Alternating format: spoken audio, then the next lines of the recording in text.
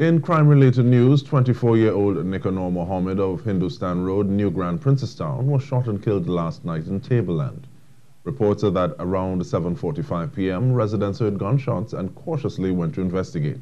They found Mohammed with several gunshot wounds. Police arrived and took him to the Princestown Health Facility where he died.